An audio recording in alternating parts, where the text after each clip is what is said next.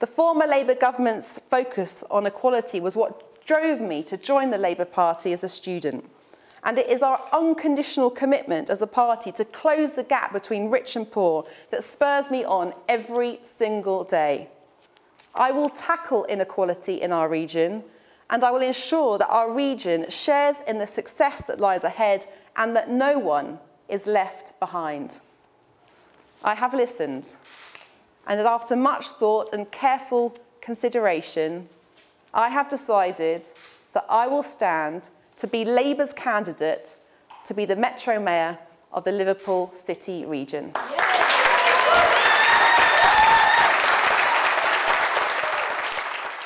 I definitely believe I'm the right person for the job. That's why I stand before you today and why I stood before all of the members from across our region. I believe I've got something to contribute, and I believe that I've got a different perspective, a fresh approach. I'm clear that if selected, I will be a listening mayor.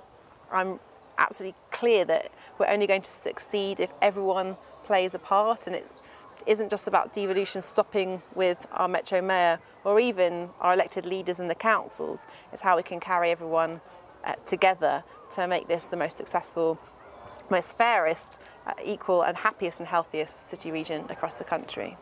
I'm really proud to call this region my home. I chose to come here, I chose to work here, my husband's from here, it's where our family is. Ultimately, some people will choose to make this a race and an election about where candidates come from. And I'm very clear, it's about what the candidates and what I want to do. That's the difference I'm seeking to make, and I believe that many people will support me in that. It's about listening to what people have got to say, and I want to do that over the coming weeks and months. I've had an opportunity over recent weeks to listen to what people from right across the region have had to say about what their priorities and concerns are. I'm also very clear it's not a one-off exercise. If selected and if elected as the first Metro Mayor of this region, I'll be listening and engaging on an ongoing basis, because I'm clear that devolution isn't something that we do to people.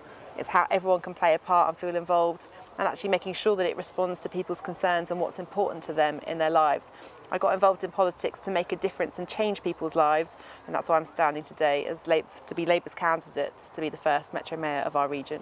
But I'm clear that we need strong Labour representatives in Westminster, but also in these new roles of Metro Mayors. It's absolutely crucial that we have excellent people in those roles, doing them for the regions and for the Labour family as well. And whether I'm playing my part in Westminster as an MP or here in the region, we've all got something to contribute. And I believe my experience means that I'll make a really positive difference to our region.